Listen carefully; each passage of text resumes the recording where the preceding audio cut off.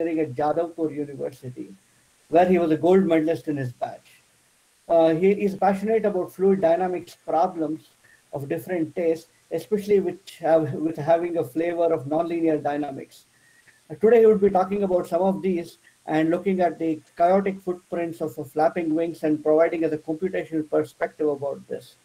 I would like to welcome Chandan, and I would also like to welcome all the audience who are here. Thank you very much for taking time and joining us for this lecture. I'm looking forward to what Chandan has to say. And Chandan, thank you very much for joining, and the floor is yours. Okay, thanks Ajay for this nice introduction. And thank you all for attending my talk. As Ajay has already introduced me, I am currently a postdoctoral fellow in the Department of Aerospace and Mechanical Engineering in University of Liege. So today I'll be talking about some of the studies that I've done during my Ph.D. in the Applied Mechanics Department of IIT Madras. And I would basically try to give you some glimpse of the amazing flapping flight of the natural flyers and how we can incorporate some of the ideas to the insect-based robotics, which is a very futuristic area. So let's go ahead then. So I currently work in the fluid structure interaction and experimental aerodynamics laboratory, and I work under the guidance of Professor Grigorios Dimitriadis, and I broadly work here on the fluid structure interaction. As you can see, it's a very good windy area of Liege, windy town of Liege to study these problems. And we also have a very big wind tunnel in our department where we are conducting different nonlinear aeroelastics and experimental aerodynamic studies. So basically in my project, I'm here to complement some of these experimental studies through high fidelity numerical simulations. And I have done my PhD and master's from IIT Madras, as you already know, and I worked under Professor Sayan Gupta in the team of Uncertainty Laboratory and under Professor Sunetra Sarkar in the team of Biomimetics Laboratory in the IITM. And although almost in my whole PhD, I worked in computational areas, but we also had a low-speed wind tunnel there where we experimented different flapping wing, our in-house made robotics, and measured different aerodynamic loads to understand the underlying physics.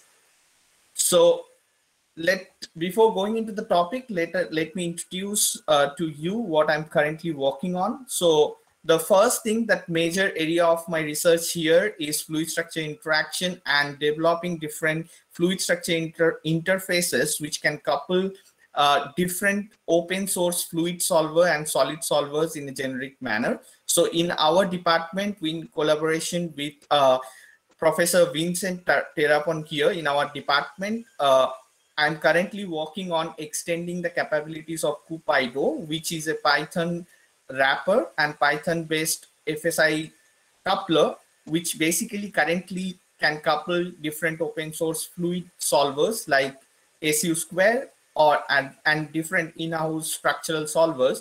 So I'm currently working to extend this capability towards OpenFOAM, and so that we can make it more robust to couple different open source solvers which are coming up in the near future, so that we can couple any of them, like DEAL2 for structure, let's say, and for fluid, different lattice Boltzmann solvers like Palabos. And there are different very nice open source projects that are coming up. So that is one area that I'm working on. Also, I'm working on the turbulence simulations like LES and different RANS turbulence modeling techniques, so that we can actually validate our experimental measurements very accurately and can understand the turbulent flow physics. Also, I have a great interest in different CFD methodologies like immerse boundary method. So one of my area currently is to investigate the three-dimensional flow structures in the low Reynolds number as well as in the turbulent region behind different flapping wing flyers. And To that end, we also work on model order reduction to reduce the computational time to a great extent, and we use techniques like P.O.D., DMD, and relevant Koopman-based model order reduction techniques to understand the physics better with a lower computational time. And towards the end of my project, I will be doing some unsteady aerodynamic and nonlinear aeroelastic experiments in our wind tunnel. And you can see these pictures. This is a steady stationary configuration of a tandem wing flyer. So which later we have planned to make it a fluid structure interaction spring supported model so that we can study the flow physics of a tandem wing flyer like Dragonfly, let's say. So today's talk, basically, I have divided into 3 parts. So the first part, I will just give you an motivation why we should study flapping flight and why it is so amazing. And the second part, I will be showing you how I used an open source solver, OpenFOAM, to do such simulations, which are very nice. And thirdly, I would basically present some of my findings that I contributed to my PhD thesis, and where I showed that this very symmetric and periodic flapping motion can give you a very chaotic flow structure. So let's go ahead. So just to start my motivation, I just want to quote this sentence from which Professor David Lentin from Stanford has talked in his very famous TED talk, that every feather of a bird is engineered. It's actually so true. So I will show you some of the examples. So where does the motivation come from? Because these natural flapping flyers, they can fly higher, farther, and longer. So to give you some examples, there are some species of the birds which can cross the oceans. So basically, they don't need even a single break to cross a complete ocean by simply flapping. And they can go very higher, and they can actually fly also very longer, where they can fly till 1 year, 1 to 2 years, where they mate even in the sky. So this is really amazing, isn't it? So basically, all these are achieved by their propulsion, the propulsion system that is based on flapping wings. So to see that, if you see this slow motion video of the flight of a dove or of a pigeon, so basically you can see how elegant the flapping mechanism is. So you can see the feathers, all the feathers in the wing are basically span-wise as well as chord-wise flexible, and they flap, deform, and generate the needed aerodynamic load, which can basically keep the animal aloft. The next example, you can see a somersault of a bee. So this is really nice, isn't it? So by different very extreme high angle of attack movement of their flexible flapping wing, they can actually take a somersault and still be very stable in the air. So it's like they're just playing around.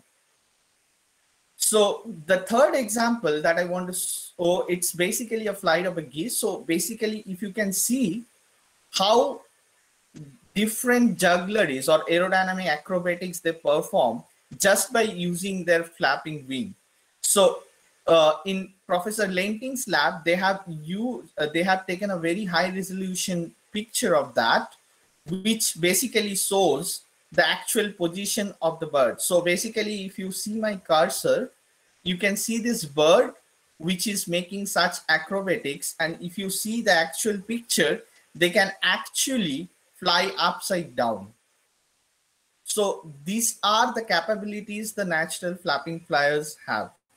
And the most elegant, another example of a flapping flyer is hummingbirds, which basically the only, I think, I'm not sure it's only, but it's one of the species of the birds which can stably hover in a symmetric or asymmetrical way and be stable in a single position.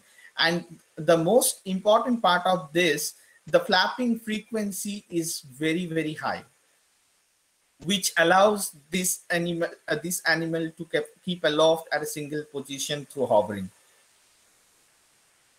So the main question here lies, how do birds or insects fly? And how are the forces generated during the natural flapping flight of an insect? This short and stubby bumblebee doesn't look so flight-worthy, right? And indeed, in 1930, the French entomologist Auguste Magnan, his group made a physics-defined statement telling that bumblebee can't fly. Well, but that's not true.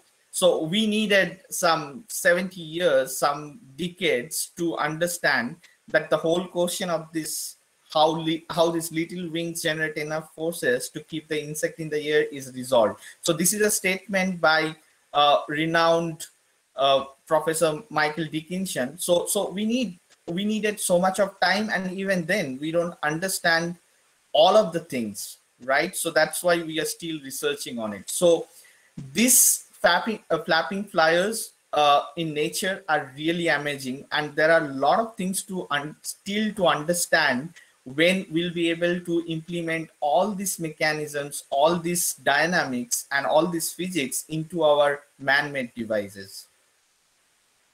So let me ask you a question, or let me give you a hint towards my talk. So this is a very popular myth-busted TV show, that birds in a truck. Okay, so the myth was that when this truck fully loaded with flapping birds, let's say chickens or something, so when it crosses the bridge, the driver comes out and just make all the flyers, all the chickens or birds to fly, and he used to think that the load of the truck, the total weight will be decreased when the birds are in flight condition within the truck, so that the truck will be lighter while crossing the bridge. So I am putting this as a question to the audience. So do you think it's true or not? Okay, can somebody answer from the audience? What do you think? No, it is not true, because when they are flapping the wing, they are putting a pressure, downward pressure on the floor of the truck. Okay. Anyone else So want the to? weight will remain same. Yeah, that's right. It won't be, load will not be less, because they are all the equivalent force, whatever they are doing for fight, the air pressure will be putting downwards on the truck, and will equalize the weight. Yeah, I get it. So anybody here want to argue on the opposite way? Anybody is against to it? No, I think so. Yeah, so it's a very popular myth. So everybody believes that the myth is busted and the weight will not be reduced, and which is somewhat true, and there will be no variation. So basically, whoever has answered, can I ask you whether do you mean that there will be no change in the weight of the truck? Theoretically speaking, there will not be any change, but there may be some sort of a, practically if you see, there may be some sort of a air which will escape from the side, so it will not exert the pressure down below on the floor of the truck. So there may be some minor variations, but by and large it should remain same. That's great. That's great. So basically that's true. Mostly it's true. So a detailed research. I'm sorry, I went before.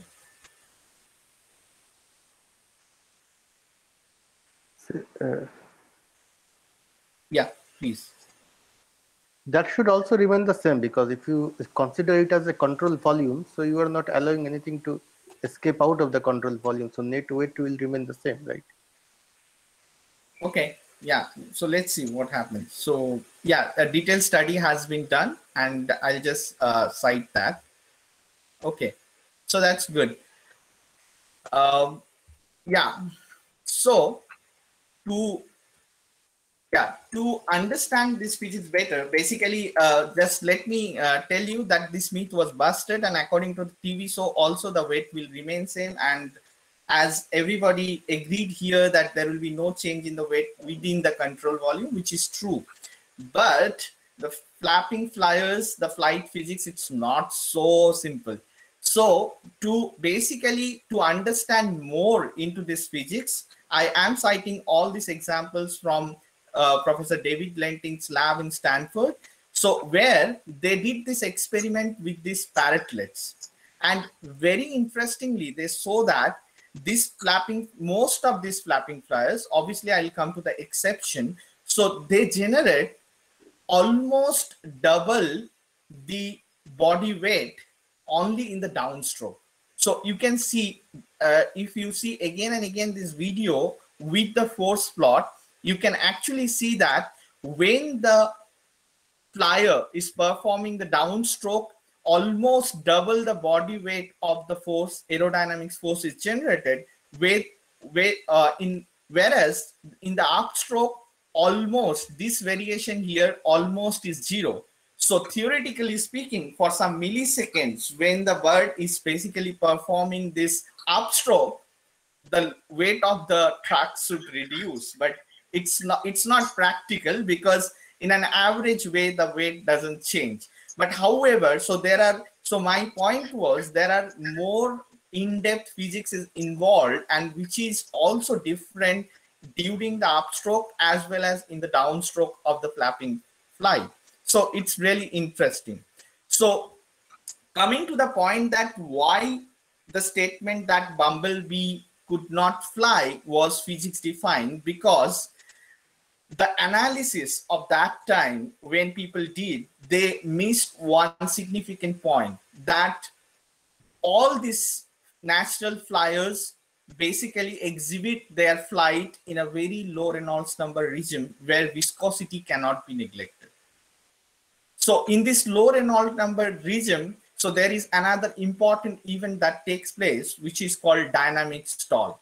So later in Professor Dickinson's lab, they did experiments with this kind of robotic bees and robotic wings, and they could understand that this dynamic stall, which basically delays the stall or reduction of the lift force, is basically one of the key factor which allows this kind of insects to fly, because of the increased lift due to the delayed or dynamic stall.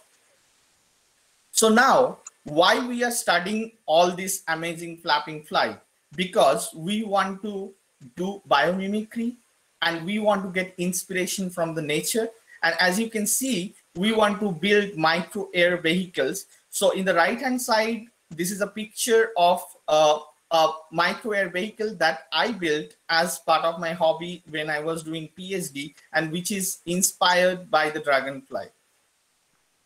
And there are classical examples of already existing micro air vehicles, like the first one is from Harvard, then the second one is from Japan, and the third one is most renowned Delphi Micro, which is from TU Delft. So we want to get inspiration. We want to understand the physics better and better so that we can make this kind of man-made flapping devices much elegant. And basically you might know that there are companies like Amazon and Ola, not Ola, it's Uber, I'm sorry. So they are basically bringing on projects in US where the current rotor-based drone delivery systems will be replaced by the flapping robots in near future.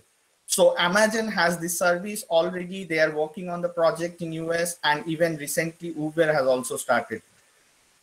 So why these flapping wing MABs are so crucial in the future life? Because of its small size, lightweight, it has hovering capability, it is power efficient, it can perform indoor flights, it can be very useful in surveillance and environmental monitoring. So let me give you some example. So the first picture is from an urban setting where you know there is not much spacing in the transverse direction. So horizontal direction. The roads are narrow. The second one below, you can see a dense forest. And the third one top, you can see very high altitude. And the fourth one is a regions like slit. Let's say, let me give you an example. If one building is on fire and there is this narrow urban setting and a very narrow space to enter into the building to get the information about the temperature, to get photos or pictures about how many persons are there. So can a rotary based drone do this kind of jobs? I think no. So we need to understand how a natural flyer makes this extreme movements. You can see the last bottom corner picture. It is so amazing that a natural flyer can even enter through this very small slit by such extreme deformation of their wing and by such extreme maneuvers, right? So it's actually, that's the motivation for studying this kind of system and understanding more and more new insights from them. So where did we start? So the main research on this flapping flight was started long back.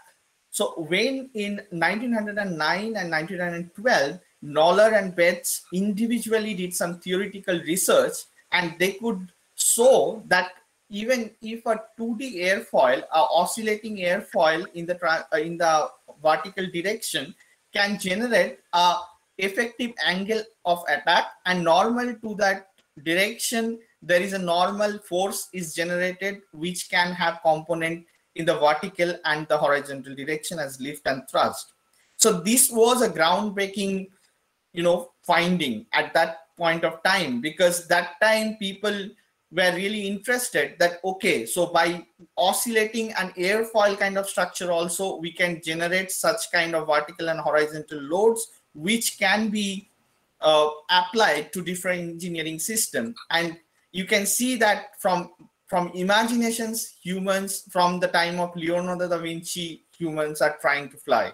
So, and this theoretical investigation was later validated in 1922 by Kirchmeier experimentally, which actually gave a lot of confidence to the aerodynamicists that a flapping wing can generate forces, and we can really implement it in different engineering systems like CFAL and different other systems to generate sufficient loads and to perform different engineering jobs.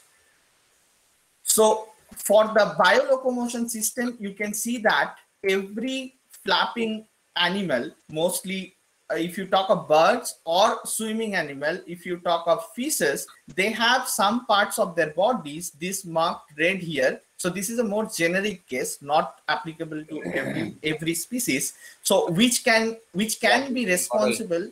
Birds का जो होता है ना flapping wing वाला, they are using on drones. क्या हुआ? Sorry. So guys, it would be nice if you could please mute yourself. Chalo, nice, very good. Hello. Okay, let me continue. Yeah. So all these flapping flyers or swimmers, they have a certain part of in their body which basically is responsible for generating thrust, as marked in red here. So for our simplification, for the study, for the understanding the physics better, and to start with, we can actually try to understand how the cross section of such wing behaves, and the starting point would be to study as rigid flapping foil. So if you can see it, a rigid two-dimensional flapping foil, and in combination with two different motions in 2 degrees of freedom, in plunging as translational movement and pitching as the rotational movement, we can really understand a lot of physics involved in this flapping flight. But with a disclaimer that it's simplistic. So we have to go to a complete 3D flexible flapping flyers physics to understand what exactly happens, but it's not bad to start with. So this right hand bottom corner picture actually gives you an interesting idea where we are working in terms of the mass and the Reynolds number. So if you can see that this kind of natural flyers like small birds or small insects, they lies within the Reynolds number range of 100 to 1000, and the mass in terms of kg from 10 to the power -6 to 10 to the power -4, and maximum to 10 to the power -2 if you see, look for bats and everything. So basically the whole problem in total is a low Reynolds number problem, which gives a lot of physics, I mean in terms of flow structures, flow fields, and which has essential role to play in the generation of the aerodynamic forces. So as I showed, so if we take a simplistic two-dimensional flapping foil, the combination of two different motions can be thought of as a pitching and plunging wing, which is at this point of time is basically rigid, and it can basically capture the forced motion, the controlled motion of a wing, right? So in this particular problem, we basically can identify some non-dimensional parameters which are very crucial to understand the universal physics associated with it. So some of them are, one is Reynolds number obviously, and the second would be Strohal number, which basically is related to the frequency, and which is also proportional to this multipliers, which is called non-dimensional plunge velocity, which is nothing but a multiplication of the reduced frequency kappa and the non-dimensional stroke amplitude h. Okay, I'm mentioning this because most of my later part of the results will be based on these parameters. Okay, so now to understand how the load is generated, the trailing edge wake pattern is also very much essential to understand, because they are in turn responsible for generating the nature of the aerodynamic loads.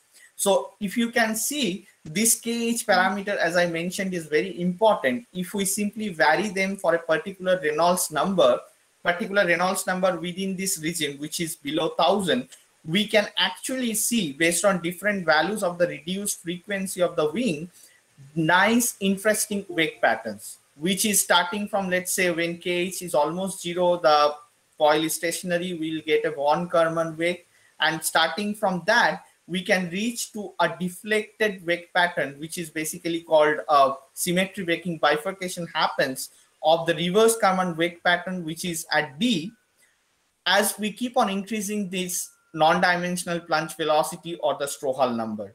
So these are some of the experimental pictures which basically shows us different interesting patterns.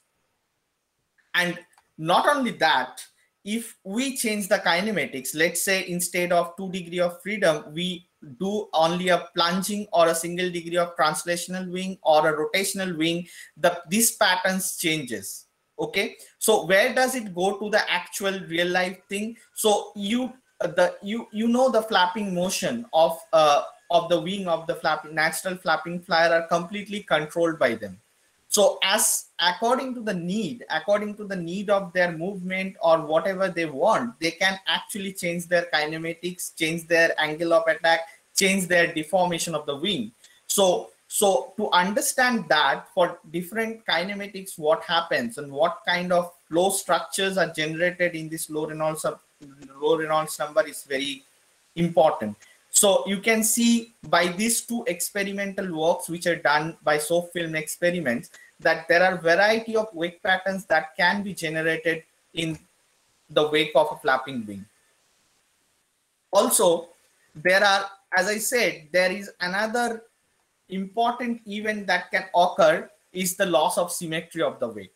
So previously you have seen that the von Karman wake or the reverse von Karman wake are symmetric, right? So in that symmetric manner, there will be no lift.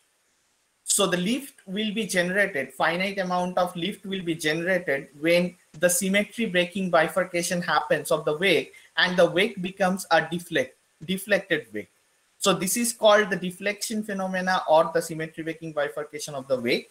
And more interestingly, if we increase the Strohal number or kinematics and tune different parameters, you can see this deflected wake can spontaneously change its direction from down to up or up to down and vice versa and so on. So basically this phenomena is very interesting, which I looked at, and it is called jet switching phenomena. So which also has an important role in the load generation.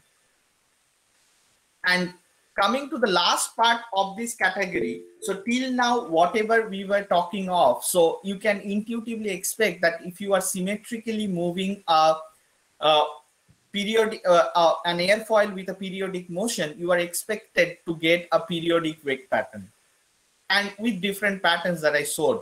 But it is more interesting that this periodicity can be lost through different bifurcation phenomena in terms of dynamical system theories, and can give you a completely unpredictable load, which is a matter of concern, right? So if you build a flapping device and you give some kind of control amplitude and frequency where the load, aerodynamic load generated is unpredictable. So you don't know at next time step what kind of load will be generated, which will drastically reduce the efficiency of propulsion. So this is an important and interesting region of work which I looked at in my PhD. So these are the experimental frames from Professor Lenting's lab, where they showed that in the basically showed the phase Everest images, where the blurred regions mean that at every time period your flow patterns are different. So they are completely unpredictable. So if you average them out, it will be completely blurred, which denotes that the dynamics is aperiodic. But till that point of time, it was not linked to the dynamical system theories, and what kind of dynamical transitions are happening in those flow fields were not known. So basically, I feel happy that our group first established that part and linked it rigorously with the dynamical systems theories and proved that is nothing but a dynamical chaos, which takes place in a deterministic system and at a very high value of this the dynamic plunge velocity. And for this study is for a plunging wing with a single degree of freedom, and this kind of phenomena is seen at KH value as high as 2.4. Okay, so as I basically open up this problem, I think I have taken a lot of time here. So some of the open things that are still in the that are still as open questions in the literature, that is, one is this aperiodic wake topology. It's not given much interest, which I looked at, and basically the effect of kinematics and different relationship between the near field and far field wake, and the effect of three-dimensionality, effect of span-wise and chord-wise flexibility, and mostly last but not the least, the effect of flow fluctuations. So these are some of the areas that I looked on.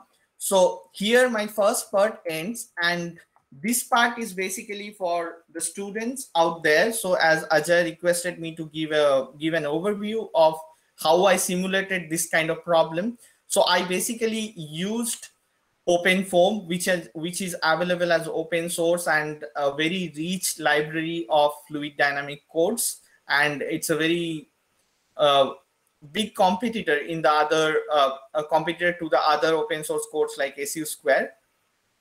So all the different algorithms written here are based on finite volume method and C++ language. And why we come to OpenFOAM, why we chose OpenFOAM, because it's open source and it has high level of programming, and the most important point is we can tailor our solver. So I am a fan of open source engineering, so I don't believe in reinventing the wheel, right? So if we have already somebody has spent their 10 years, 15 years in, in putting up a open source code. You should use it and made progress to the further level of capability. So you should not, write, the same thing again for next 15 years. So there OpenFOAM helps a lot. It gives you all the source codes where you can modify the codes as per your need. You can incorporate your own solver, which I did. So I took the Navier-Stokes solver, a generic Navier-Stokes solver from OpenFOAM repository, and I modified it and included the span-wise flexibility module into it. So that really helped me, understanding the fluid structure interaction relevant to the flapping fly. And it has, as I said, extensive multi-physics capability, and it's basically a cross-platform coupling. Nowadays, there are a lot of new coupling platforms are coming. Like I told, one is that we are developing is Cupido. There is already available Precise, which can couple OpenFOAM with any open source, finite element or finite volume structural codes like Deal2, Calculates, and there are a lot. I think some of my friends who are present here are working on that. And so it's actually amazing that you have a separate fluid solver code, which is open source, and you can make modification on the fluid side, as well as you have an open source code in the structural side where you can also make modifications, and you have a wrapper which can couple them both and give you the accurate results for fluid structure interaction. So this is really nice, and I'm looking forward to working with such tools more and more as it's coming. And so this is just a beginning level introduction that what do you mean by high level programming in OpenFOAM. There OpenFOAM has its namespace and of classes and objects which is already written, so you don't have to do anything. So you can see in this example how easily we can convert a Navier-Stokes equation into a small bracket of code. So basically we just have to choose the namespace of the classes, and we just have to choose the relevant relevant CFD schemes, which is very easy, and it can be learned very easily, in my opinion. So the other way is, what is the comparison, like why we can prefer OpenFOAM or any other open source codes? Because you don't have to pay for license. OpenFOAM is very much scalable in the parallel world. So in the parallel computing wise, you can scale OpenFOAM to a great extent. You have all the source code, as I said. You can make a collaborative development. You can work with one of your collaborator who is expert in the structural field, and you are good at fluid field, so you can collaborate and develop in the both sides and make a great FSI solver. And what is basically not there is basically OpenFOAM is not, I always say to everyone that it's no black magic. So you can just click buttons and get results in OpenFOAM. It doesn't have a single executable. So you need to understand the source code, which is good in my opinion. You don't do such black magic. And there is no native GUI, which is a major, lackings. But I think in the coming years, there are. I would say it's false that there is no native GUI. There are some, again, open source projects separately who has developed GUI, but it's not native and it's not so popular. And again, not well documented. I said this when I started work in 2014, but it is much better now. So at every year they are developing, the OpenFOAM governments are developing the documentation, and which is much better now. And this is a small history of OpenFOAM starting from 1989, and the main contributors were Professor Henry Weller and Professor Jessup. And till now, okay, so this is outdated. I would say in 2020, OpenFOAM version 8 of the OpenFOAM Foundation has been released. And yeah, this is updated here. So basically, you have to understand that OpenFOAM has 3 forks. One is OpenFOAM Foundation release, which is the current version is version 8. And other is the OpenFOAM ESI OpenFOAM version, which is the current version of which is version 2006. And this updates normally comes once in a year, or the ESI version comes once in 6 months, and there are another extended version of it which is very useful for some of the capabilities which I use is foam extend, and the current version is foam extend 4.1. So basically, again, our introductory slide. So basically in OpenFOAM, you have 3 different parts. One is pre-processing. So I would just say that BlockMesh is the native pre-processing and meshing tool in OpenFOAM, and Snappy HexMesh is there, which is slightly involved, but it is a great tool for complex geometry. Other than that, I would suggest using GMSH, CFMesh, Salom for the pre-processing. And as a solver, according to your problem of interest, you can choose any of the solver in these broad categories. And for post-processing, I think ParaView is sufficient, but you have Salom, you have GNU plot, you have TechPlot, you have Visit. There are a lot of tools to do your post-processing. Okay, that's all about the introduction, and quickly I will tell you what I used for simulating this kind of problems. So basically I used the ALE approach for my PhD, which is arbitrary Lagrangian Eulerian approach, where basically you cast the Navier-Stokes equation in the ALE form with by modifying the convecting velocity with the mesh grid velocity um. And yeah, please stop me if you have any questions. You don't have to wait for the end of the meeting. And as I said, OpenFOAM is a finite volume based CFD solver, and my spatial and temporal discretizations were second order accurate, and I used a very adaptive time stepping based on maximal Courant number, and I used Piso algorithm for solving the pressure Poisson equation, and I set the criteria to be convergence criteria, spatial and temporal to be 10 to the power minus 6. Okay, so this is an interesting part. I thought that I should point out. This is a mesh motion strategy. So basically, whenever you use such kind of algorithm like ALE approach, where your mesh has to be changed at every time step, either you have to remesh it, otherwise you have to deform the mesh. So based on your need and your need of resolution of the results, you can choose. There are different dynamic mesh motion strategies available in OpenFOAM. One of these is radial basis interpolation. So I have chosen this for a very high resolution of my results, but disclaimer is that it is computationally very costly. So here, based on the body movement or basically displacement values of in the boundaries of the body, you can deform the whole mesh at every time step based on this function, which is called the radial basis interpolation function. And this phi x is a basis function which can be chosen. So I have chosen here inverse quadratic multi-harmonic function.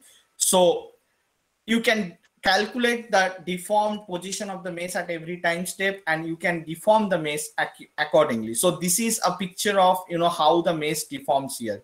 So this is an optimized technique between the Lagrangian and Eulerian techniques, because this method of dynamic mesh strategy can capture very high deformation problems, which is proved. And you can get the details in this paper by Bose from TU Delft. And I ran all my simulation in a highly parallel environment, and I used the supercomputer Virgo, which was available in IIT Madras. And by using simple domain decomposition techniques, which is inbuilt in OpenFOAM, you can scale your simulations to cores as high as 64 or 120, depending on the wall time of the distribution facility. So it is very easy to even go for very intensive problems. And there are different domain decomposition techniques that you can choose in OpenFOAM.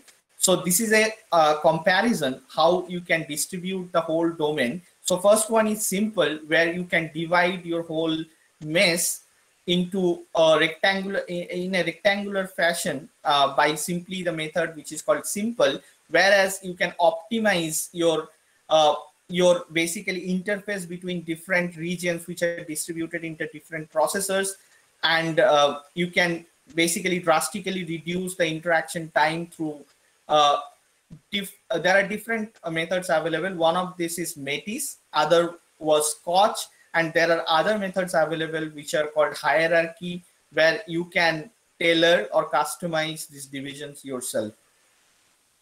So this is how the mesh looks. So we divide the whole domain into different processes, and the computations are done differently. And once the computations are completed, we reconstruct the whole field to get the field variables. And this is just to give a small idea about how it scales, but it is done for a very low number of processes, up to 16. But the main takeaway point from this slide is I have compared two different dynamics. So one is periodic, another is chaotic. Okay. So you can see the speed up ratio is so higher for periodic, whereas for chaotic, it is lesser. So when so basically this is very intuitive, because when your dynamics gets chaotic, you can come back to this deformation. This deformation of the mesh becomes so vigorous that it takes more and more time. So these chaotic simulations are very much time consuming, and even with parallel computation, it took weeks for me to generate these results, because I went for a very high resolution data, which I'll be presenting in a while.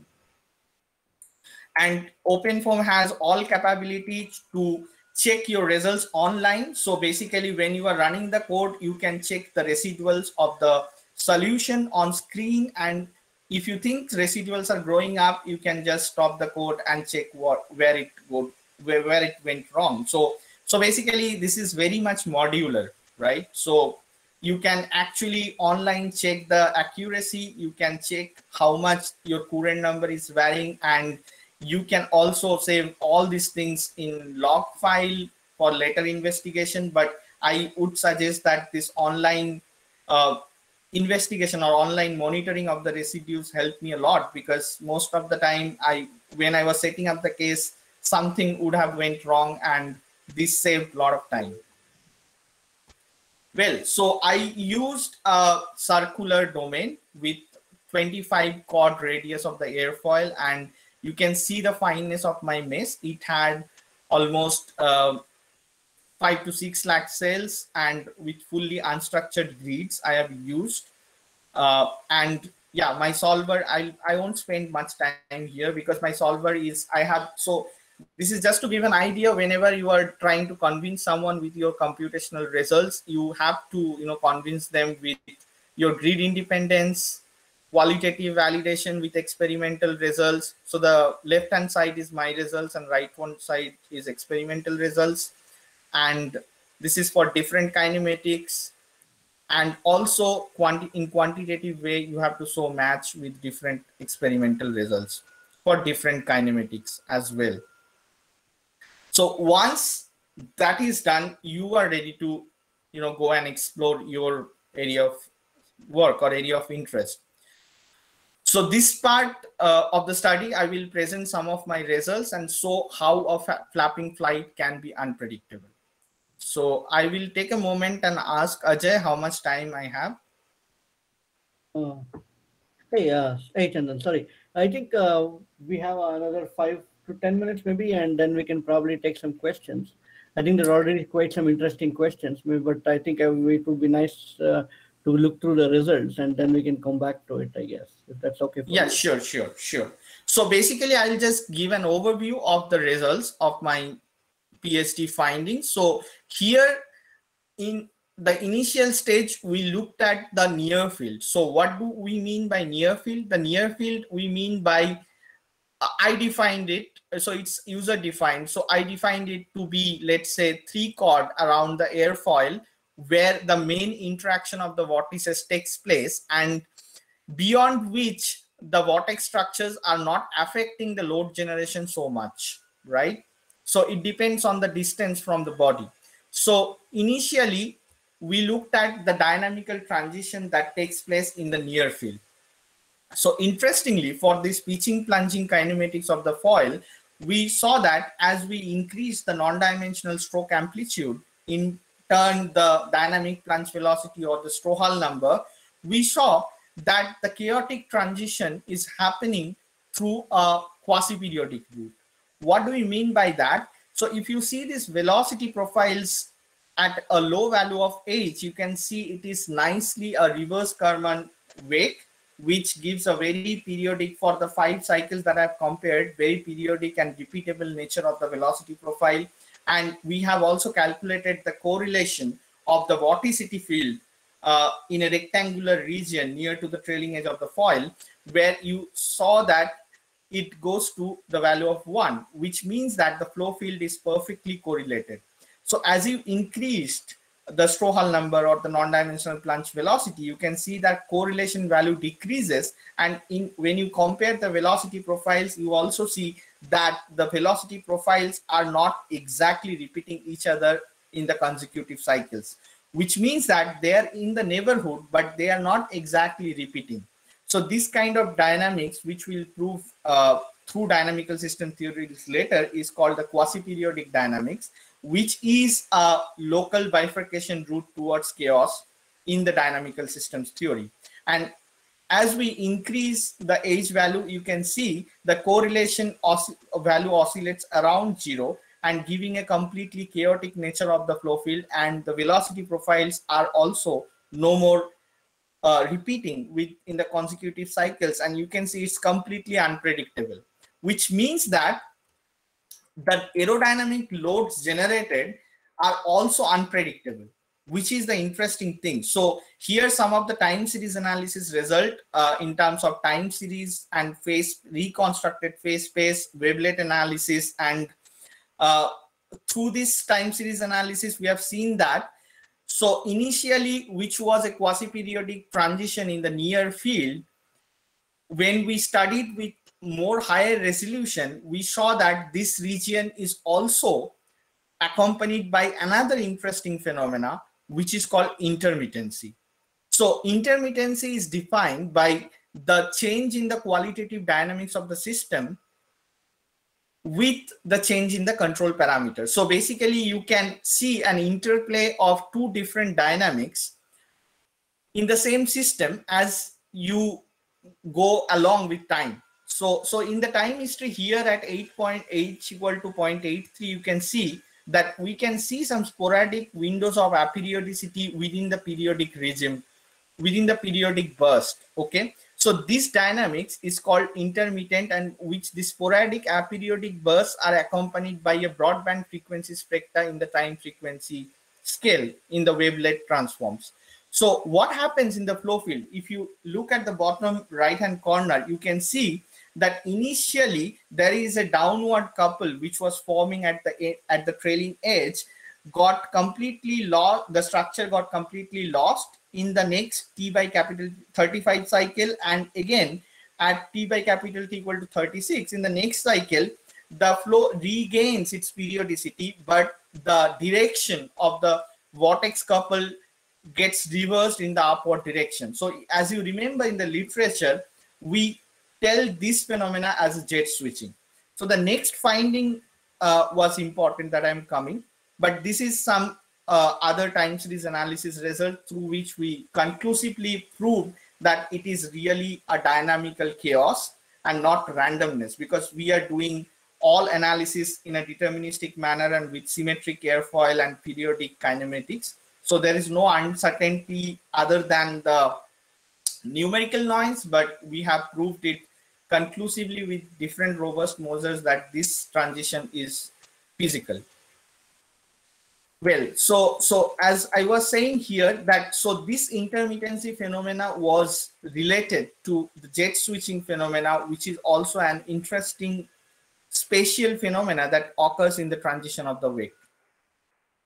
Well, so next I actually investigated the mechanisms of these different kind of transitional dynamical states. So the first one is quite intuitive and predictable, that how a reverse Karman vortex street generates. So the mechanism was found to be a partial merging, where a P plus A structure initially formed at the trailing edge of the wing merges and undergoes a partial merging, which is a term from vortex dynamics purview, and ultimately forms a reverse Karman vortex street, as you can see. But the interesting thing was how come the quasi-periodic trigger came into the flow field, because everything was deterministic. So that was an interesting investigation. For that, we went into depth and we showed that the trigger of the quasi-periodic transition was an additional frequency which was incommensurate to the dominant flapping frequency, which is F1 here. And this F1 was related to the leading edge vortex setting. So the trigger of this aperiodicity came from the leading edge vortex. So there was some perturbation that came into the leading edge vortex, which propagated downstream and made the whole flow field quasi-periodic in the initial stage. So that was an interesting find, that a slight perturbation in leading edge vortex generation and its growth can change the complete dynamics of the system. And we rigorously proved the perturbation by plotting the vortex course of the leading edge. And we can see that from this one simple example, that the leading edge vortex, the primary leading edge vortex that forms, basically does not repeat itself in next consecutive cycles, whereas it stays in the neighborhood, and which basically propagates in the downstream. And when it interacts with the trailing edge vortex, propagates the perturbation and creates a quasi-periodic interaction. And by this tracking of the vortex core, we have shown how a vortex core slightly shifts from its previous position in the consecutive time steps and ultimately comes back to the neighborhood of its initial position. However, it doesn't repeat exactly, which is the key nature of the quasi-periodic dynamics. And these are the subsequent interaction, how the wake completely becomes, completely loses its periodicity. So that is through, again, the partial merging of this 3 structure and the couple C4, which is basically all are simultaneous results of the final leading edge vortex propagation. Now, what happens in the next stage, as I told, that when the intermittency appears in the system, then we see 2 different phenomena of jet switching. So the first one at the top is called basically the far end switching, where the vortex couple switches in the far end of the wake, but in the near end, the direction of the primary vortex couple here stays the same as of the periodic system. So you can see a very nicely organized secondary vortex state completely disorganizes and gives the trigger for this far end switching. Whereas if we go towards a higher stroke amplitude, where the intermittent sporadic aperiodic windows becomes more and more frequent, the prevalence of chaos becomes more prominent, and finally it allows to change the direction of the deflection of basically the primary trailing edge vortex couple. So you can clearly see that the downward directional trailing edge vortex couple completely changes its direction to the upward and changing the whole direction of the vortex street in the deflection condition. So this upward to downward transition through an intermittent aperiodic window was a very interesting find of my study, which basically gave us insight about the mechanism of the jet switching phenomena in a dynamical sense, that we could say that intermittency was responsible for this complete switching of the wake. And the second phenomena that we saw, that this switching from downward to upward motion was completely random, and there was no such period that after such period it will happen. So it was, I would say it's not random, it's aperiodic, because there is no randomness in the system. And through these animations, you can actually see how a downward couple could go through an aperiodic window of intermittency and finally a upward deflected vortex street was generated. So this was very nice. By the way, these animations are basically showing the FTLE contours, which is finite Lyapunov exponent contours, which shows and which basically captures the vortex boundaries very well. And in dynamical sense, they represents the manifolds of the flow, spatial flow patterns. And I am showing the backward FTLE contours, which is integrated backward and which actually gives you the unstable manifolds of the system. And in turn, it captures the vortex boundaries.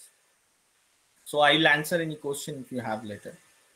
Okay, so finally, when we reach to chaos, what are the mechanisms? So what is the trigger? So as per the quasi-periodic dynamics, similarly, we get the same trigger from the leading edge. And if you can see in 3 consecutive cycles, the behavior of the leading edge gets completely changed. So this is completely unpredictable, which leads to a complete unpredictable flow field. So this animation shows you how nice interactions happens in the chaotic regime and what are the fundamental interaction that governs the chaos and that persists the chaos. So as we can see that the trigger was from leading edge, but then we were interested to look at what were the fundamental vortex interaction mechanism that sustained the chaos throughout the time, right? So that was, we found that in 2D, those were the basic 2D vortex interaction mechanism, like complete merging, as you see in the bottom left-hand corner, and also the spontaneous formations of vortex couples and their interactions, their various types of interactions, collisions, exchange of partner, which were basically found to be the dominant interaction in 2D turbulence, actually showed up during the chaotic regime. So these identifications of the basic mechanisms of chaos in the flow field of a flapping wing was really interesting. Okay, so, and later on, I faced a lot of questions from my reviewers when I tried to publish this, that this was a 2D artifact, this cannot happen in 3D, and so on. So these were the questions. So initially, when we proved in the literature that the chaos can actually exist in a deterministic symmetrically flapping wing flow field, we faced a lot of problems. So, but we actually proved it that it is not 2D artifact and it can actually happen in 3D as well. However, there are some takeaway points to that. So just to mention, for the 3D simulations, I used the immerse boundary method framework, which gives me a lot of privilege in terms of numerical cost, and it can handle any different difficult complex geometries that we try to simulate, which is not the case in case of ALE approach. Because of the higher skewness of the meshes, your solution diverges. So I used the immerse boundary capability of OpenFOAM to simulate these 3D structures. And similar to 2D, we also categorized the drag producing and thrust producing wake patterns in case of a flapping foil. And we saw that for a 3D structure, the stable wake pattern is a bifurcated wake pattern. So as you can see that it is a bifurcated wake with vortex rings towards the normal vector, either in inside or the outside for drag producing and the thrust producing cases. So it is also interesting that in 3D, the vortex structures are completely different than 2D because we are just seeing a cross section. So basically, if you take a cross section of this bifurcated wake, you will see only vortex couples for each vortex rings. So basically, the vortex rings in 2D represents a vortex couple. However, the takeaway point is that these 3D wakes are very much stable. Okay, so then the question comes, so where it will transition to chaos or not? The answer is yes. However, the onset boundaries to these different bifurcations will change. So for example, here at kh equal to 2 in 2D, we saw chaos, but there is no chaos here. So that is the most probable reason that in the literature, people actually told that there are no chaos in 3D.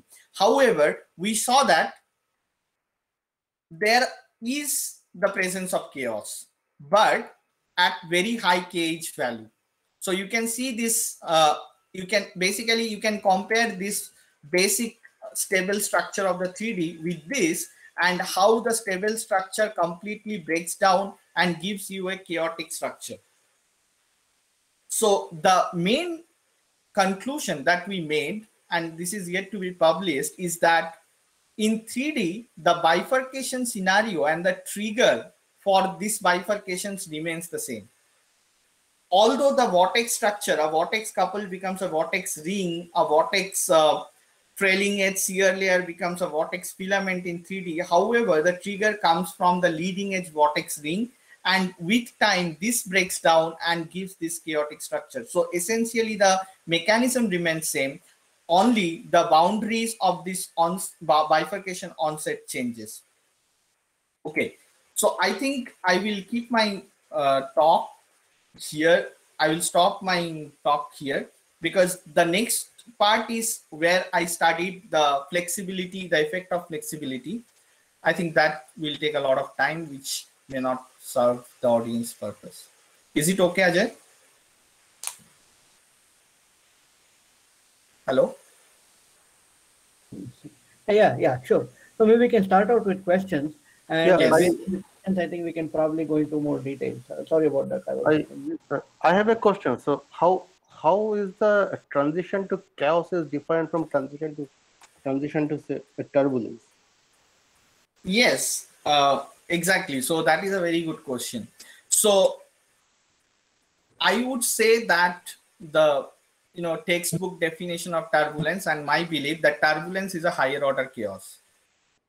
Okay, so turbulence is nothing but a higher order chaos, and there are existing debates about that, whether turbulence is random or deterministic, and I believe that it is deterministic and it's a higher order chaos, and it has been proved through different its fractal nature, self-similarity, and different Lyapunov exponents. But however, I do not call it transition to turbulence here, because my Reynolds number is very low. So all these studies are done at a Reynolds number of 1000, which yeah. But please. for the 3D cases, you are seeing basically smaller scales. Exactly. So but again, for the 3D cases, the Reynolds number is still lower.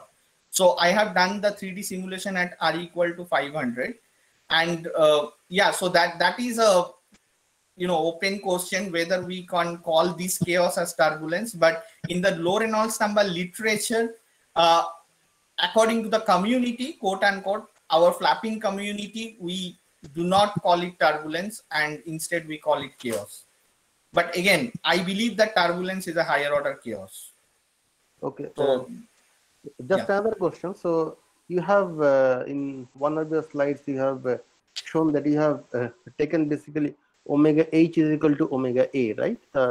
yes. So have you ever tried for the different values of when omega h Yes. is not equal to omega a? Exactly. Yes, we are trying, but that case is not part of my PhD, and I'm not presented here. So our team, with my juniors and all, I am still trying with. So some of my juniors are now trying in our lab, in my PhD lab, about transitionary flight. So where the frequency of the flapping can also change with time. So that is one another aspect, and there is a recent PRE paper that came out which says that if you modulate your frequency by some kind of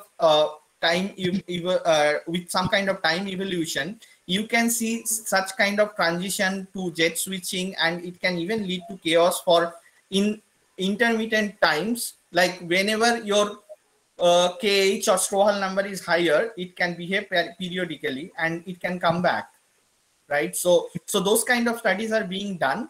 And the other thing that I should mention, that this study that I presented is with a phase difference 0, where there is no phase difference between pitching and plunging. However, we are currently doing such study, and which shows remarkable different things. So basically, if you change the phase difference between this pitching and plunging kinematics, you can actually see that your bifurcation onset can also change. So even at a lower KH value, if you give an appropriate phase, it can lead to a chaotic dynamics.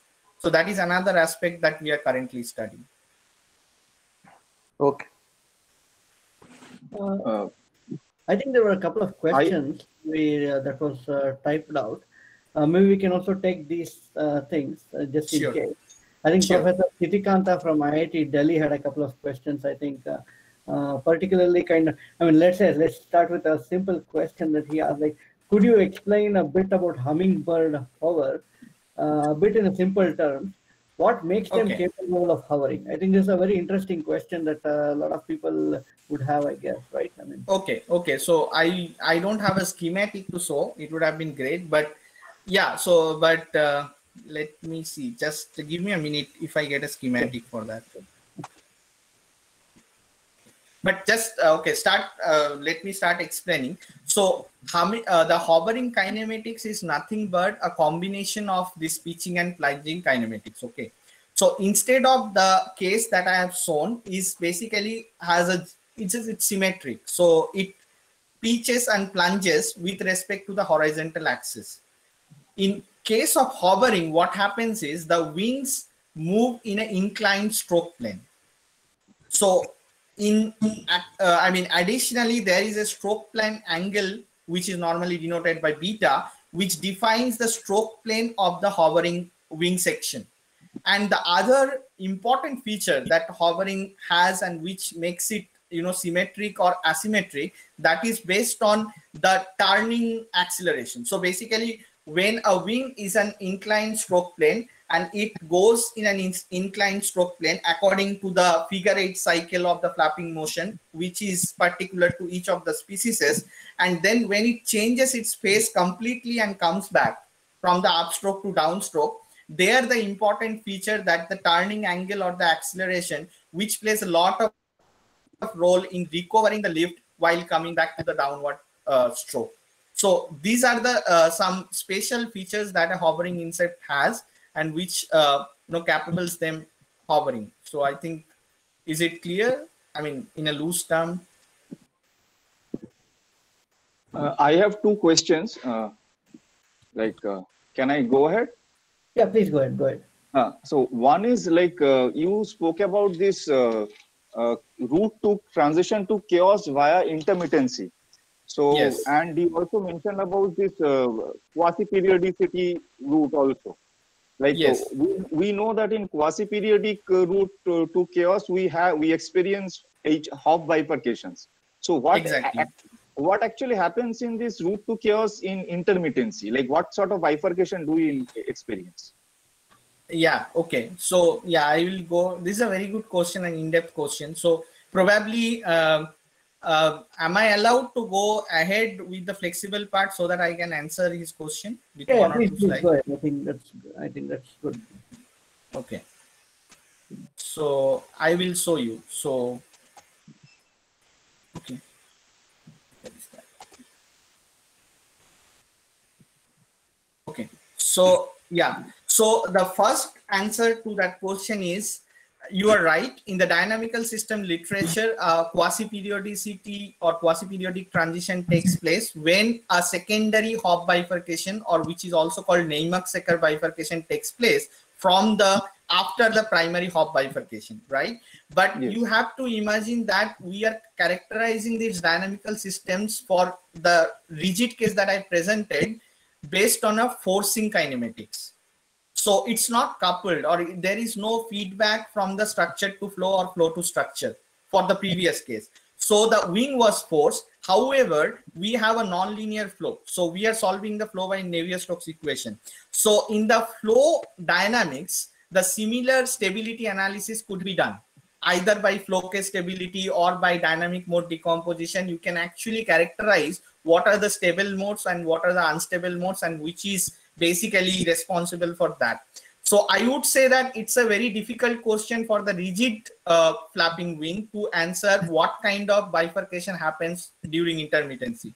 So I cannot say that it is a saddle node bifurcation, which gives you a bottleneck and you see a intermittency. So that's not possible, because that's a forcing case. But when we deal with a flexible wing, so in this model particularly, I incorporate the span-wise flexibility in terms of 2 degrees of freedom. So if you can imagine a 3D wing that has simplistically that has 2 modes, which is translational and rotational. So catering to the bending and torsional modes, we can model it in 3D by 2D by one translational spring and a rotational spring. So in this case, the flow and structure is coupled, right? So in this kind of FSI scenario also, I see such kind of similar bifurcation since the kinematics is pitch blunt. Here I would answer your question. So in this case, you can see that initially from in the absence of this case is done in the absence of a control forcing. So there is no forcing. So the wing is freely vibrating based on the flow, unsteady flow and vortex interaction. So beyond the stationary response, which is damped, beyond 1.1, you can see the first Hopf bifurcation takes place, which gives a self-oscillatory dynamics, which is called limit cycle oscillation. And then beyond 1.8, U star equal to beyond 1.8, you can see the dynamics becomes quasi-periodic, which gives you the onset of the secondary Hopf or the Neymark-Secker bifurcation, right? So just to go fast. So here basically in the frequency ratio plot, you can see that how the relation between these 2 incommensurate frequency changes. And there I saw another important aspect that beyond, so basically before 1.1, U star equal to 1.1, you can see the Hopf bifurcation happens. And in between, after the quasi-periodic response, there is a region of frequency locking. Okay. So which is interesting because beyond which it shows a 3 frequency quasi-periodic response, and the route that we basically denote is a Ruelet-Ekens-Neuhaus scenario. So we did not see any kind of intermittency there. But so am I clear? So for a FSI system, we can actually characterize such specific bifurcations which occurs to give you LCO or quasi-periodicity or intermittency. But for the forced case, the intermittency happens. That is true because dynamically intermittency is basically interplay of 2 different dynamics, which can be between chaos and periodicity, chaos and quasi-periodicity and so on. But it is very difficult to clearly point out actually what kind of bifurcation, like either saddle node or something else, is happening to give way to the intermittent scenario. Is it clear?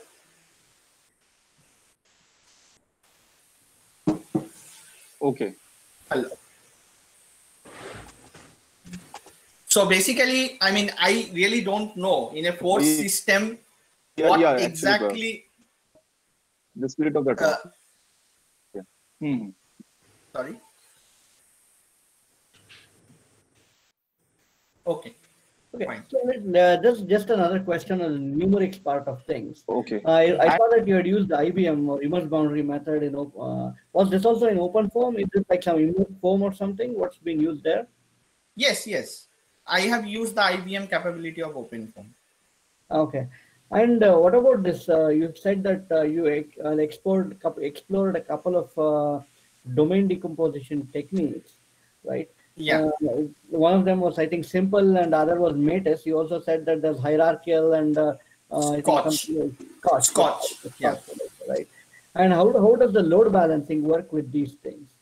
Is there any kind of load balancing that goes into yeah, but actually I'm not an expert in that field because all this MPI interface is inbuilt in open form, and the load leveler, the load leveler, so either you use SLAM or some other load leveler, so that is very specific to your supercomputing system, right? So basically for Virgo in IIT Madras we had something called load leveler, so LL, which actually did it automatically. So I am practically, I don't have much in detail knowledge about load balancing, but like in Belgium I use SLAM, which gives you more detailed information and how you can balance the load. Okay, I see. Interesting. Because at the end of the day, it's like load balancing becomes a very critical thing, right? Exactly. Especially remember that That's you're true. saying that it took several weeks to run the. Yeah, that's true. Right. That's true. So this was in 2D, or this in 3D. The IBM case was in 3D. Okay, but the other one was in 2D. I see. Yes, other one was 2D. Okay. And there's a couple of other questions from Dr. Sitikanta from IIT Delhi, Professor Sitikanta. So he asked, like, in the low Reynolds number region, can we do a one-way coupled fluid structure interaction? Or I mean, like, fluid forces can be considered external forces on the structural problem. Yeah, so as a fluid structure interaction researcher, I personally don't believe there is something called one-way fluid structure interaction. So which is one way, that is, I believe that is not fluid structure interaction at all. Okay. So fluid structure interaction means there would be a feedback from fluid and the structure, vice versa. But there are many studies are done where the lack of resource is there. So basically what they do is they, or some other kind of scenario can be done. Like I think Professor Sachin Sinde is here. So he is an experimentalist. So we were thinking of some project. Let's say we do experiments on flexible foils, and where we have, let's say, vibrating profiles. Okay, so we have complete deformation profile of the flapping wing. But if we want more physics in terms of simulation, we can give those profiles into our CFD simulation at every time step, and we can study the flow physics. So that is kind of one example of one-way interaction.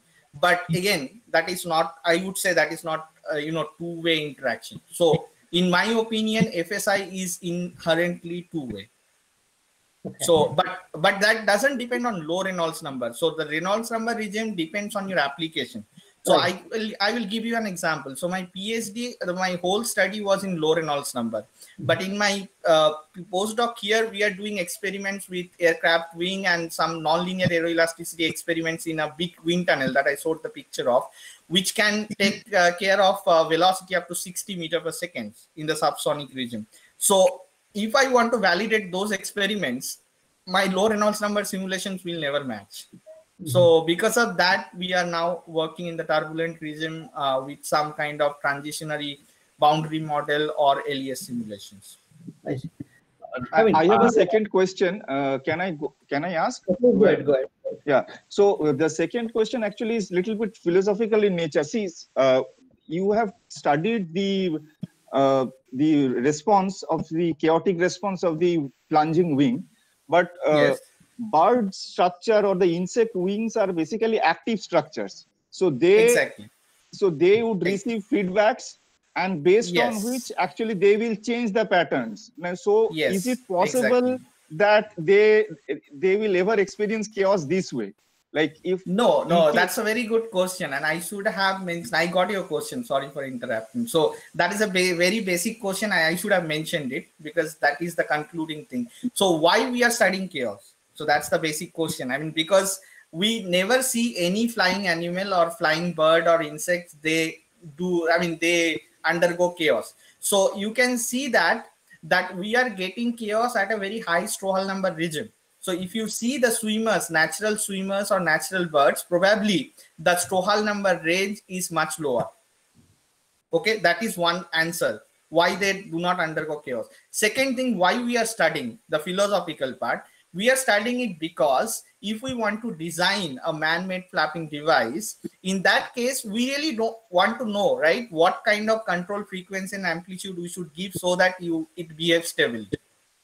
True. So but in that case also, we have the actuators like placed in the wing structures, which actually will try to like outdo any kind of uncertain forces acting on it. So generally, when we are designing a flapping wing structures, we will have actuators. So that actuators actually will take care of like any certain aperiodic behaviors or sudden gust of wind acts on the structures for a short while. Exactly. So you are talking of morphing kind of structure, right? Yeah, some sort of a control mechanisms like which will take care of it to outdo. Okay, fine. Acting on it. Yeah. So basically, the philosophical aim of this study one side is to give, benefit those control designs. So if you put a controller, you need to design the algorithm, right? How you want to operate it, like how the actuator should behave. It should based on a control algorithm. So that should have a input frequency and amplitude range for the stable operation region. So that is one part. And the last part, which is purely academic, is I am fascinated about this chaotic transition and this flow structures, how it get transition from the periodic to chaos. So that is the purely academic motive of that.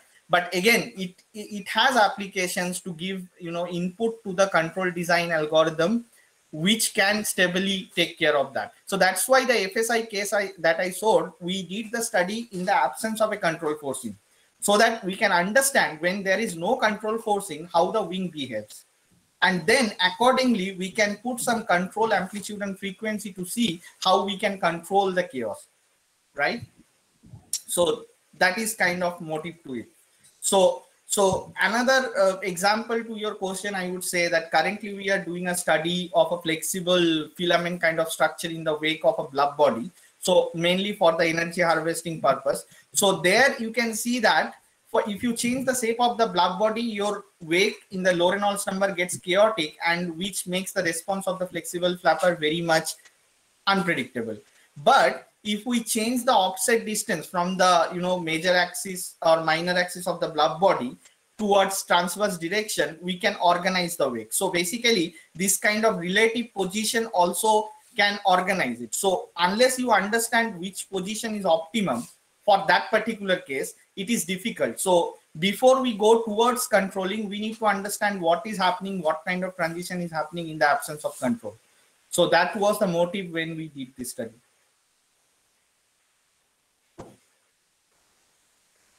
Is it somewhat clear? Hello? Okay. So maybe we can take the next question and then we can come back. So in terms of like a spatial simulation, time discretization and space discretization that you're doing using various algorithms, how is it? How is the sensitivity towards numerical stability? I mean, in terms of convergence issues. Yeah, so it is pretty good. In open form, solvers are quite well validated before they keep into the repository. So that's the solver that I used. I mean, you are talking about the transients, like after how much time you get converged results. So I preferably take 10 to 15 cycles out of my consideration just to remove all those uncertain cases. So after 15 cycle for, I think it gives the accurate physics. No, I mean, if I'm right, yes, OpenFOAM has a lot of these kind of what they call as solvers, right? Interfoam, piezofoam, simple. Yeah, exactly. So I used something called IcoDimFoam, which is now removed from the repository. So now they have moved to completely an integrated solver called PimpleFoam or PimpleDimFoam. So since I was not using any turbulence modeling, I used IcoDimFoam, which basically was kind of DNS. So based on your maze sensitivity, you can call it direct numerical simulation. There was no turbulence model. So how sensitive is this to the mesh discretization? Because I mean, block mesh is essentially like, let's say, a very crude thing, right? To start. Yeah. So I actually skipped those slides. I will go back. Yeah. Okay. Sure. Yeah. So here, can you see my slide? Right. Yeah. So here you can see the grid sensitivity. So basically, I took a domain with 25 chord length, and basically these points are basically number of points, discretizing points on the airfoil. Okay. So based on that, the total number of cell changes. So I have checked for 400, which is converged, which had some 5 to 6 lakh cells, and you can see that for 400 and 600, even the zoomed cases are completely matching. So mostly the sensitivity changes in these peak regions or kinks, where your time history is jumping from one state to other state. If you have low sensitivity, I mean low number of grid points, your solutions will not match. So maybe the average will match, but the instantaneous time history will not match. So there is another trick to it. Your lift gets converts very soon, but your drag or thrust does not. Okay, so this is a very important thing, because the drag or thrust force calculations, I mean, its calculations schemes require more sensitive bits. So basically, so I faced this question in one of my reviews. So we showed the lift, but reviewer told that I have previous experience that even if your lift matches, your drag will not match. So you have to show the match of the drag. So that is an important point for the beginners. I see. I see. I mean, I think again, just a beginner question that that a lot of people, a lot of students might have is like, I mean, when we go into the fluids, it's mostly a finite volume method, right? I mean, there are people using finite element, but in the structural domain, people use more finite element. So why not finite element instead of finite volume? That's a common question. Yeah, that's a very good debate, and yeah, I would say that myth has also been busted. So there are many groups in many Indian organizations like IIT Kanpur. I think Professor Sanjay Mittal is working actively in finite element codes, and I am also working. I don't know whether Dr. Kadapa is here. Probably UK, it was very early, so he didn't join. So currently I'm collaborating with Dr. Kadapa in Swansea. So we are basically developing one of the in-house codes. It's fully FSI and it's completely finite element. Okay. Is this like an open source or something? Or no, currently it's in-house, but I mean, basically he has developed it, and we are working on the application in different fields. But yeah, we are discussing if it's possible to make it open source. But so there are existing codes based on finite element. Let's say COMSOL. So COMSOL is completely finite element. Right. But when OpenFOAM was started, I mean, from the starting they chose finite volume. But in 2020 there is no such myth that finite volume is very good unless you validate with experiments and use proper discretization. Any schemes can give you correct results. I see. I see. But how do they account for these convecting terms and diffusion terms, right? So that leads to a lot of oscillations, if I'm right, with finite elements.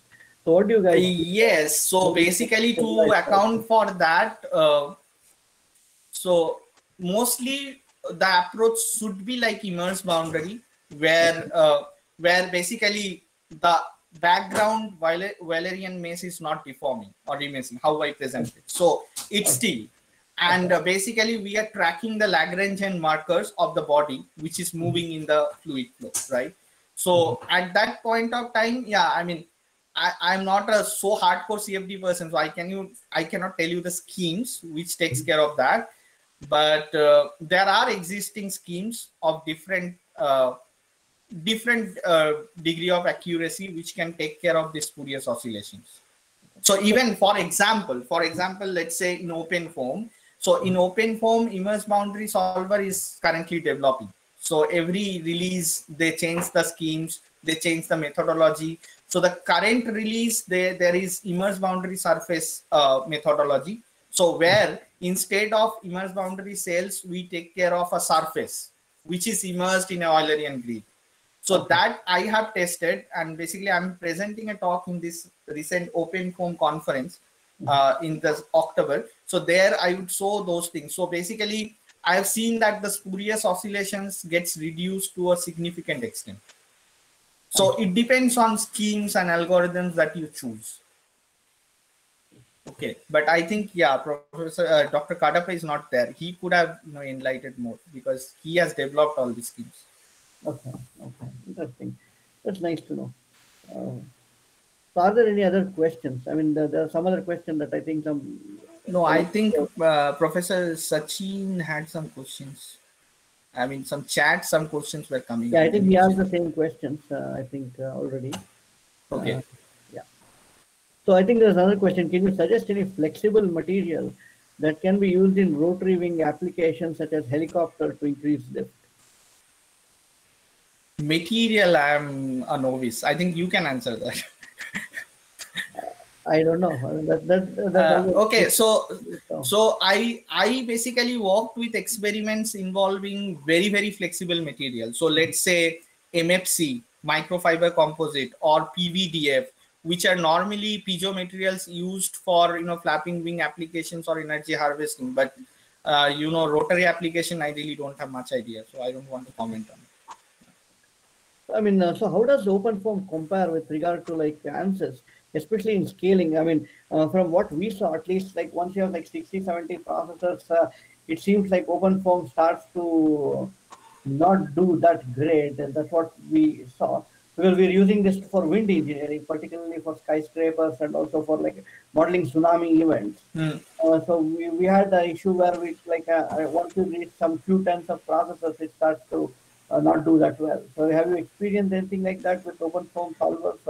No, in that scale, I have not worked yet.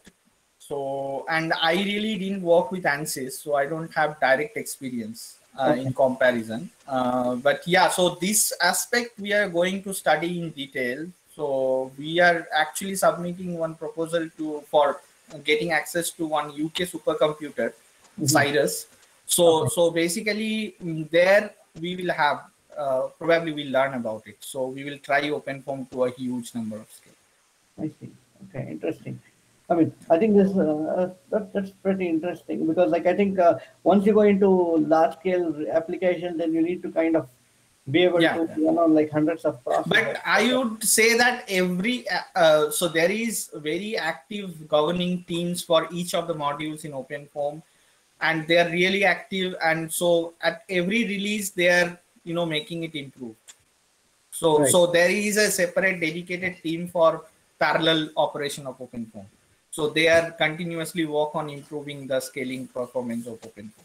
So it's still developing. So with time, it's still getting better and better. Okay. But I also saw that OpenFOAM kind of forked at some point, right? Recently, they have this openfoam.org and openfoam.com. Yeah, I will just, I think I mentioned that. Right.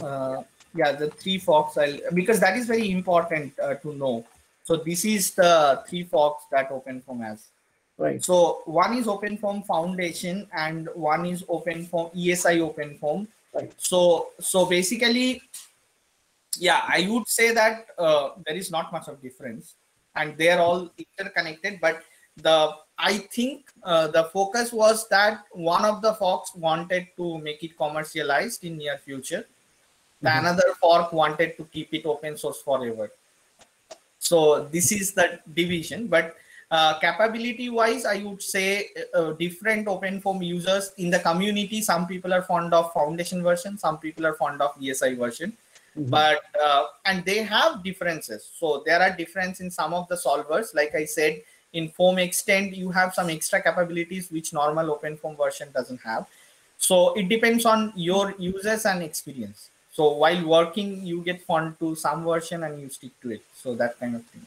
But are all of these more or less same? More or less same. All the basic solvers are same. Okay, I see. So only some kind of advanced features that's like individually being developed. Exactly. Because the community is slightly different. Some people keep developing on the foundation version. Some people keep developing on the open CFD version. The ESI version. And the foam extend version is also, some of the extra capability is there, which is particularly developed with time with some community. Like I think Professor Cardiff is developing the fluid structure interaction part quite actively. I see. Interesting. So let's say for a beginner student, what would be the most easiest to start with? Easiest with flapping wing or easiest with OpenFOAM or CFD? CFD and OpenFOAM. So what I would just, which of these three versions should they choose, let's say, when they're starting out with?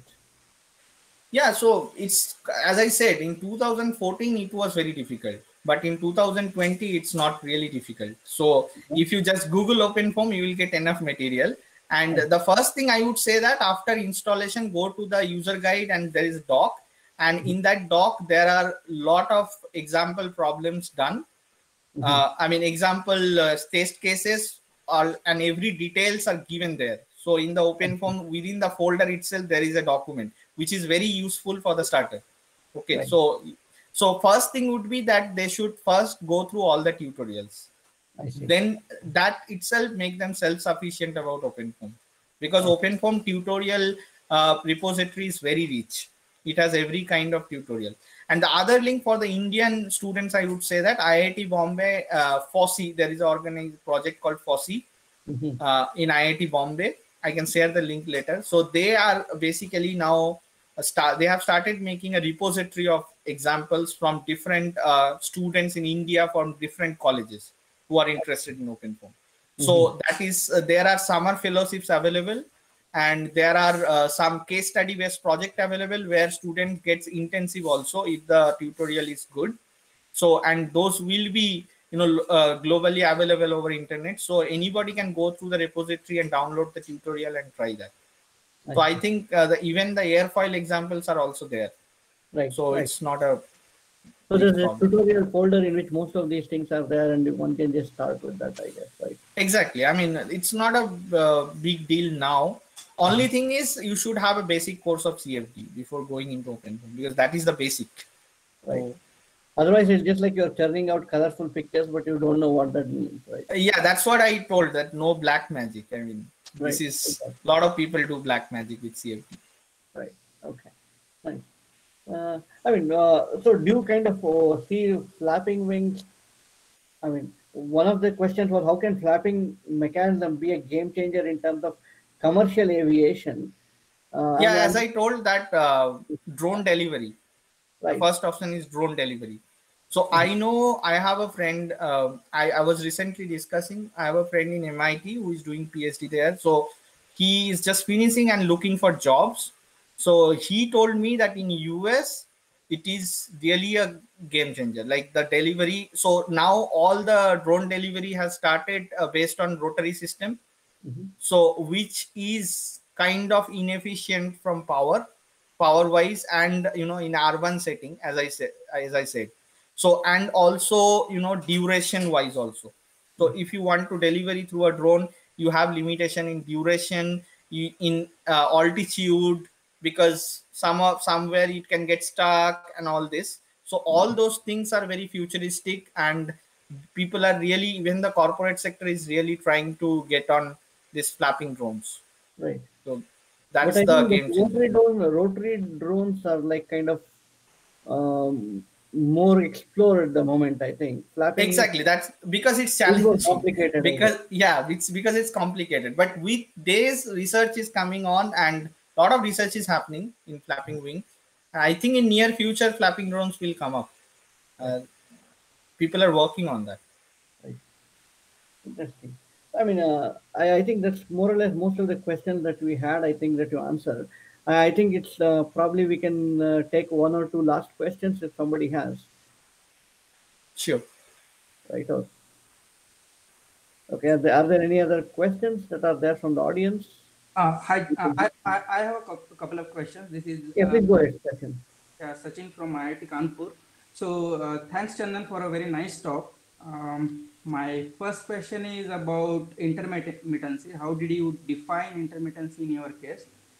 And the second question is about, you said that at higher KH values, in case of 3D foil, chaos is sort of delayed. Yes. So do these KH values are somewhere closer to what one can observe in natural flyers? No, the second question I'll answer first. The second question, for 3D, as I said, in nature, chaos is not observed till now. So that's the reason, because the natural flyers will not go for such higher Strohal value. Okay, so that is one part. Second part is, I mean, that's why experimentally also, the second thing is experimental observation of chaos. In experiments, some group, like, Professor Gursul groups from UK, so they have observed, so he has written recently a review paper where he has mentioned about such chaotic flows, but he has not mentioned that it is chaos. So that part we did, and we established from the available nonlinear dynamics tools, which are used in nonlinear dynamics literature to prove that it's really a dynamical chaos. That is one point.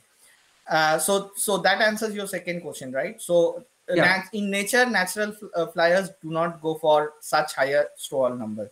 And the first question that you showed, I will show the slide to be clear. Okay. Yeah.